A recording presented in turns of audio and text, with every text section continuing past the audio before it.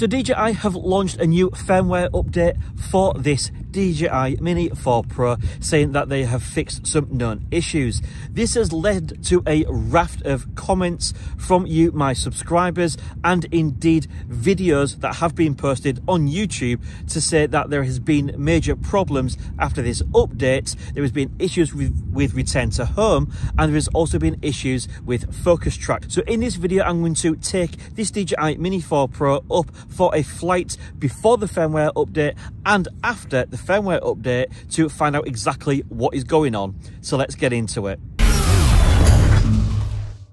The reason for this video is quite simply because there has been quite some suggestion. I've had a lot of comments from viewers. I know other channels that are friends of mine have had a lot of comments as well relating to some issues that may have been discovered by some other YouTubers, showing that there is a problem with the return to home, and also a big major change to the way Focustrack is not picking up humans or people, etc. So in this video, I'm going to be doing a back-to-back comparison. As you can see on my screen, I'm actually using the old firmware 01000700 for my initial flight. Then I'm going to update to the latest firmware, repeat them, and just see what exactly is going on. So I'm going to take a look at the issue number one then, which is the suggestion that after the firmware update, the return to home is not working correctly, and the DJI Mini 4 Pro is not rising to its preset altitude. So let's just take a look by looking in my settings on the DJI Flight app. Our auto return to home altitude is of course set at 70 meters. So that's the height we can expect it to raise to once we conduct our test flight. So let's go ahead and take off and just begin our test flight. Now, of course, just to mention again, this is with the old firmware, okay? So we're going to be doing some back-to-back comparisons. So just taking a flight out, I think 47 meters is more than enough altitude. So we just need to fly out a little bit, maybe 150, 200 meters or so, just so it's far enough to get a good return to home test going on. As you can see, we're just going to take a nice little flight over the North Sea. It's really, really chilly here today, guys. But as you can see, everything is set. So, you know, let's just back out of that and let's click return to home and just see what happens. Return to home. First of all, we're going to just spin round, and as you can see, let's just see what happens. Here we go. It is actually returning to home, and it is doing so at that 47 meters. So maybe they're onto something, because it doesn't actually seem to be returning back at that 70 meters altitude. So what I'm going to do now is just spin the drone around, okay? We're going to go all the way back out again and just repeat this test and just see if we get a slightly different result. As you can see, I popped it in sport mode just to make this process a little bit quicker. So what we're going to do is just get a couple of 100 meters out, just like we did last time. So let's just pop into our DJI Fly app settings just to check to see if there's anything we can change. Because do you remember the suggestion? The fact that the DJI Mini 4 Pro after the firmware update is not actually increasing to that return to home height? Well, really, under the optimal setting, it doesn't. For it to be able to return to home using the preset height, we need to literally set preset. So as you can see, we've just selected preset. Now under preset, that is the setting which allows the aircraft to ascend Return to home. auto return to home altitude. And as you can see, as we spun that round, now we're in that preset setting, the drone is indeed ascending to that 70 meters. Then it's going to make its way all the way back to the home point.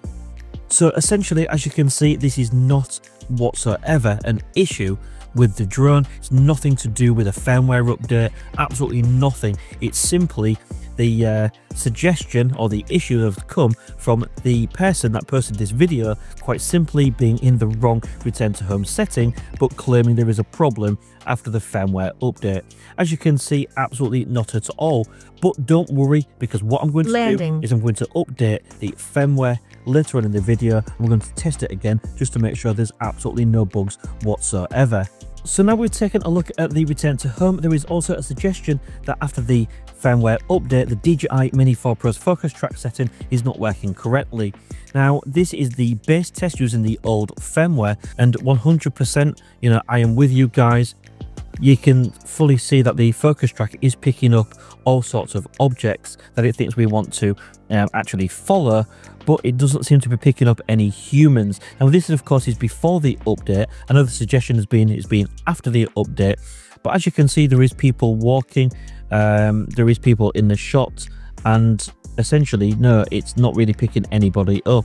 Now just to see what happens when I bring the drone back down towards myself, okay, as you can see, as I got to about 20 meters give or take, it actually started picking me up. So it does seem it is working when we get a little bit closer. But what I'm going to do is just land the drone, update the firmware, and we'll do some back-to-back comparisons.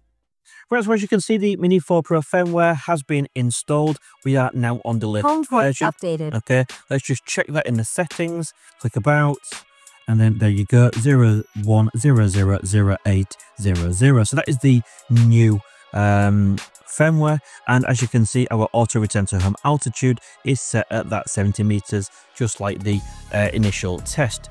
So again, let's go ahead and take it off, and let's do the exact same thing we did before. Just want to get just under 70 meters, so let's just take a flight out, just get a little bit back over the water again, and at a decent enough distance to make this a fair one. Oh, I've gone over that 72 meters. Let's just come back down a little bit. So of course we need to be up to see if it does rise like it's supposed to. Yeah, 56 meters will do it. So let's go ahead and hit that return to home and just see what happens. Let's return to home. Just turn around as it has done, and let's just see if it ascends. There you go. Yep, it's doing exactly as it should, and it's heading all the way back to the home point.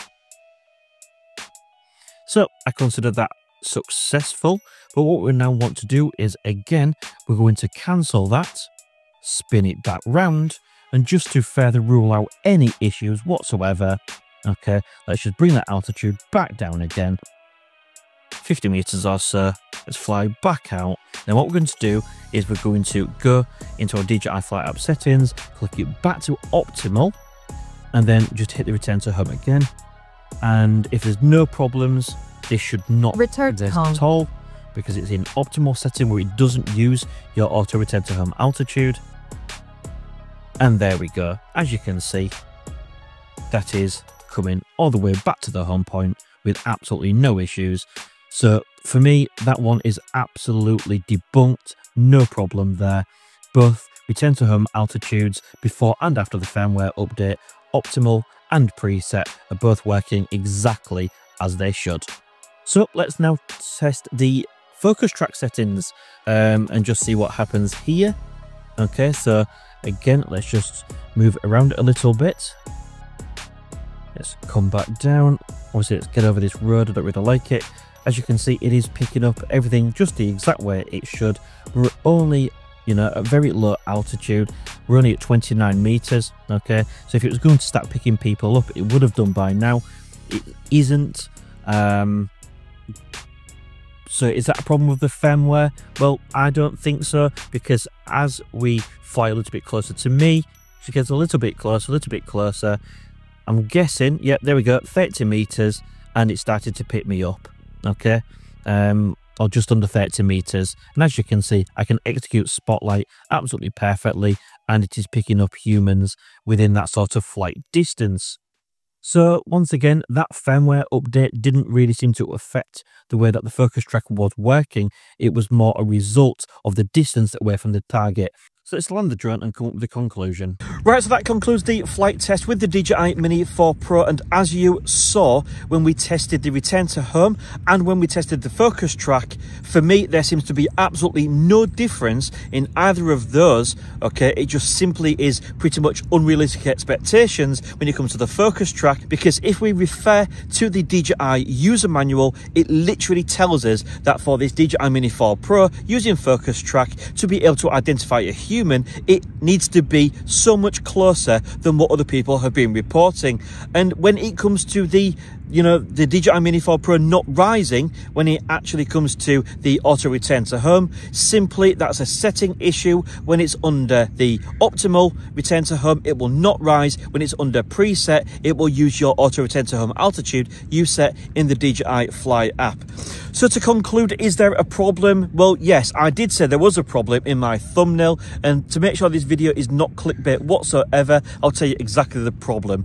It's nothing to do with DJI, it's nothing to do with the Fly app, it's nothing to do with the firmware update, it's everything to do with people spreading misinformation and literally scaremongering you, the viewers, that might not be that tech savvy as to believing that something like this isn't working correctly, when quite simply it's user error on their part, and really I think they should know better. If you found this video useful, again, please do give it a big thumbs up. It really tells the YouTube algorithm more people just like you might want to watch my content. Subscribe if you're awesome, and until next time, see you again soon.